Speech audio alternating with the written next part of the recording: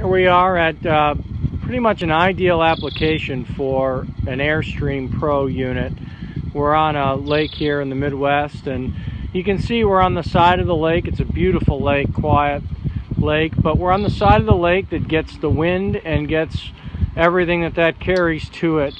And you can see that this homeowner's got quite an extensive lily pad area out in front of their place, which is nice, but it's also an indication that there's quite a lot of muck in this part of the lake, because that's what those lilies love to grow in. And we've got a nice lane out to the lake, which is great, but we also have a shoreline area here that's been quite socked in with weeds and quite a bit of muck. And now we've introduced the AirStream unit to the mix here, and we're quite literally only a few minutes into turning the unit on. You can see that the water's running quite clear from the unit.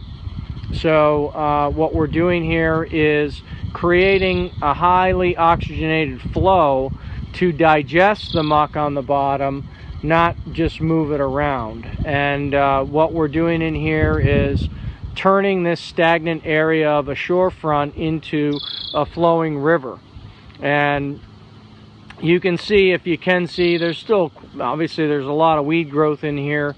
We expect that by getting this oxygenated flow through this area, that we will, in fairly short order, be able to clear up some of that muck on the bottom, make it harder for these weeds to grow in here, and turn this back into what it should be, which is a clean shorefront and a nice little swim area.